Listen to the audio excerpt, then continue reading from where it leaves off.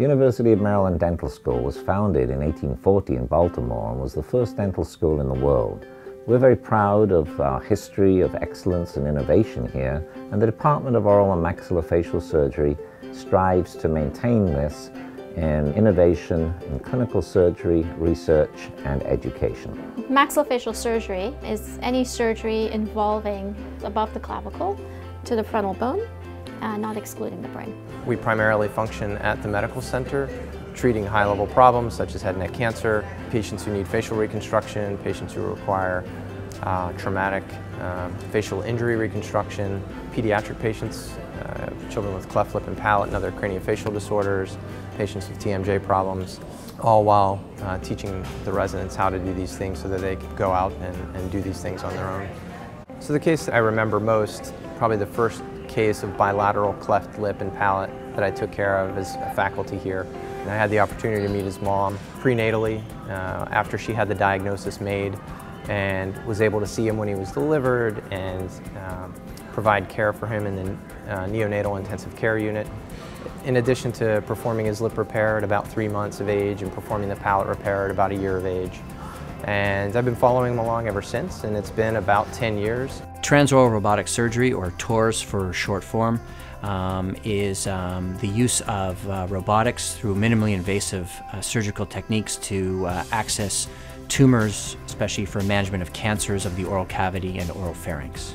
There's a 16-year-old girl who's referred to me to reconstruct her jaw following removal of her condyle to the mid-body of her jaw for a malignant tumor. After much deliberation with mom and dad, we chose non-weight-bearing bone in her leg. So using virtual surgery planning, we were able to plan and map out this new jaw from her leg bone, and she's done well to date. She's about 1.5 years since her surgery. She's participated in the Nutcracker in the lead role, and she's done really well in track and field competing in Maryland. I had a patient who has significant vascular disease and not able to use conventional flaps such as the fibula flap.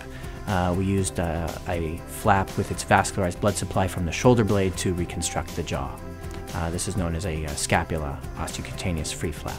Patient did very well, was rehabilitated to speech and swallowing therapy, and went off for adjuvant radiation therapy, and is subsequently doing very well.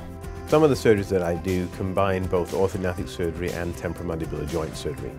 One case was a 31-year-old male who had orthognathic surgery 10 years earlier elsewhere, and had continued to develop a progressive facial asymmetry secondary to a tumor growing in his joint.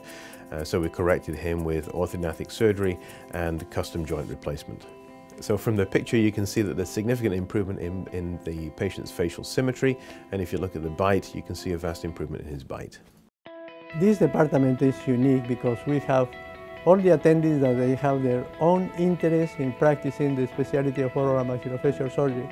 We have people that are interested in temporomandibular joint, people that are interested in trauma, people that are interested in cancer. I think the residency program is attractive for students because of the diverse faculty and the scope of our practice. We do, between the 6 faculty, cover the full spectrum of maxillofacial surgery. In the immediate next 5 years, we have an endowment to develop a translational research laboratory, and our increased use of information technology and computer planning will steer us forward over the next 10 to 20 years and enable us to take full advantage of any further developments in science that occur. The future of the University of Maryland Oral and Maxillofacial Surgery is very bright. We will continue to grow as a center of excellence nationally and internationally.